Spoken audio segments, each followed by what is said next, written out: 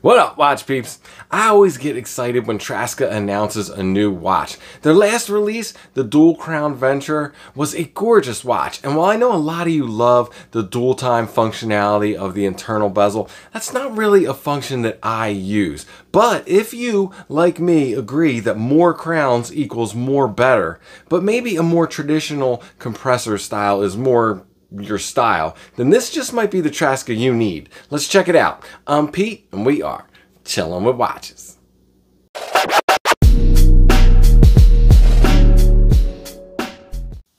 Wrist check. I am wearing the Traska commuter, and man, I've said it on Instagram recently, but every time I wear this watch, I remember just about how perfect it is. I don't think I'm going to ever get rid of this one. I love this watch. But Traska has done it again. So on the heels of the Venturer comes the Seafarer. Traska always has fantastic packaging. A simple box, but I really like their single watch carrier. Also has the sweet pad to keep it from scratching up on the case back. But check this guy out. Boom. As you can see, we have a more traditional compressor style with an inner dive time bezel instead of the dual time bezel that we had on the Venture. Now, I love that quirky offset crown on the Venture, but this design just might speak to me a little bit more. So what do we have here? We have a 38.5mm compressor style case, and I'll tell you what, the sizing on this thing is just about perfect. Now, these come in 4 colors. You have this new color here, which is called Sun Bleached Orange. And you know what? I am about it. But there's also a white and a black dial that have a black internal bezel. And then there's, of course, the mint colored dial, which uses the same kind of bluish, grayish color internal bezel. Price, I do not have a fixed price yet, but I'm assuming it will be similar to the Venturer, which was $585. Let's start by taking a closer look at this dial, because it is a little bit of a departure from some previous Traska dials in that it is a printed dial, not applied indices. And I do not think that is a downgrade in any way on this watch. One of my favorite things about it is that it is printed. I love the marker shapes. Those kind of lozenges you have at 12, 3, 6, and 9. And then I love the extended minute track lines that come out to reach these circle markers for all the other hours. I just think that's a really cool design. It's visually appealing to me. It just looks fantastic. Now, as far as their logo and fonts go, we have, their standard Traska logo at 12 o'clock with the printing of their brand name underneath that. And then at 6 o'clock, you have the very simple automatic and the water resist rating. I think that's very tastefully done, just the right amount of dial text, not overdone, and their font goes really well with the rest of the dial. There's a really great hand choice going on here as well. They look like simple stick hands at first, but if we take a closer look, you'll notice there are more details that we might have missed. It's kind of a step design in that the hands get thinner at the very tip there, and those wider kind of wing sections closer to the base are actually beveled. If I can get the light on, they actually angle down, which helps catch the light and helps with legibility. Now the crystal is what I would call a slightly domed box sapphire. Really pretty crystal. I love the profile view of it. Also double domed, as you can see. You still have legibility from this extreme oblique angle.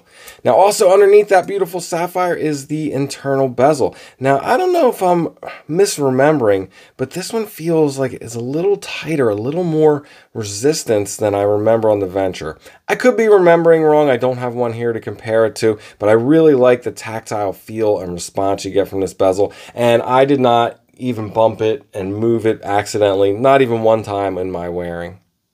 I kind of dig this kind of bluish gray color they used on the internal bezel. I think it really offsets this light pale orange dial really well, and that internal bezel is loomed as well, which we'll take a look at the end of the video.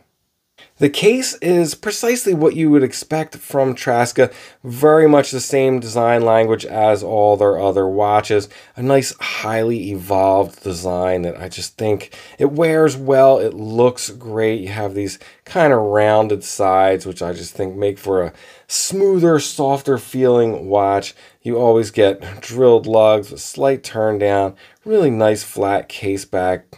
doesn't show much of it at all on the sides. Really nice size proportion of the case side there. The external fixed bezel on the top, as you can see, has a polished 45 brushed on the sides. And as always with Traska, you're going to get really nice fine brushing with really nice precise transitions. The polished chamfers that run along the edges or the corners of the case are always really well done. I love the way they pop between the two areas of brushing. On this side, you'll see you have two crowns. The time setting crown is signed with the Traska logo, and on the internal bezel they use the traditional crosshatch pattern to differentiate it. Flipping it over to look at the case back, you have just a really plain circular brushed case back. Always prefer brushing to polished case backs. Polished case backs tend to be a little sticky. I have a minor spec sheet around the outside, but just a really tasteful, well done case back. From this view, we can also see that we have solid end links, and they are female end links. They are fitted so well to the case. I just like how the precision of that kind of faux center link is really tight, and the corners are sharp. Again, you have drilled lugs, so changing and using this bracelet is never an issue. It's always real easy on these Traskas. Again, you have this oyster bracelet, full 4mm taper from 20 down to 16 at the clasp, and it is a fully articulating bracelet, so it's going to stack and crumple in all the ways and just melt to the shape of your wrist perfectly. The clasp on it, of course, you have the Traska perlage finishing on the internal scissor mechanism. The outside is just a very simple, minimal 2-push button release with a signed Traska logo. And taking a look at their links, they are fixed with screws. And all of Traska's bracelets are fitted with screws, really nice thick ones too. You'll be able to use your 1.6mm screwdriver. No problems adjusting or sizing the bracelet whatsoever. And you can see how nice and fine that brushing is as well.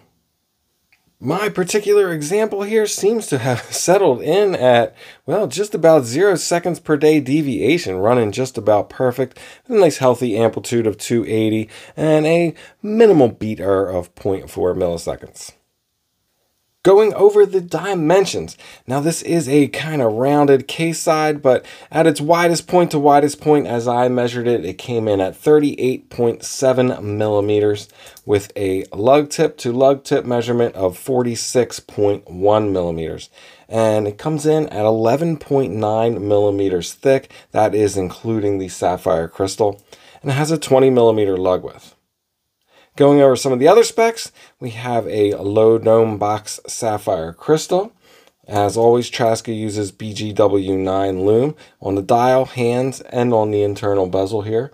It is running the Miyota 9039, which is a true no date movement, no phantom date position, and it has 150 meters of water resistance.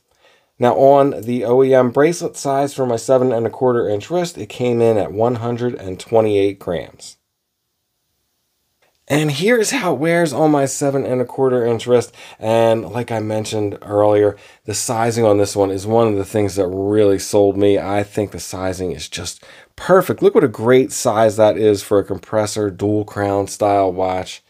I mean, I'll tell you, when I first saw this orange, I thought salmon. Oh no, that's really close to my skin tone. And well, maybe that. This pale orange has really grown on me. First up, here it is next to the Traska commuter, and at 36.5mm, it is a full 2mm smaller than the Seafarer, and I think both of these wear pretty true to their size. While the dial openings themselves might be very similar, it's that internal bezel that makes up the little bit of extra size. Moving up a little bit to another 38.5, 39-ish millimeter diver. This is the Seiko Solar. Now the Seiko has a smaller dial and a fatter bezel, so it's going to wear and present like a little bit smaller of a watch, but you know, the overall wearing experience of these is not very different. Moving up just a little bit more into the SPB, which now we're talking, I think 40.5 at the bezel, so a couple millimeters bigger. Again, smaller dial opening will play tricks on the eyes, but I do think at this point, this Seiko SPB is going to wear a little bit larger than the Traska Seafarer. Lastly, because we cannot go without a comparison to the Seiko SKX, 42.5 millimeters, you know, we're a full 4 millimeters bigger, and I think you can see every bit of it here. Just a larger, bulkier dive watch, thicker as well.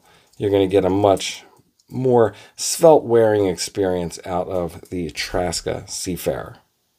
And lastly, let's check out the loom.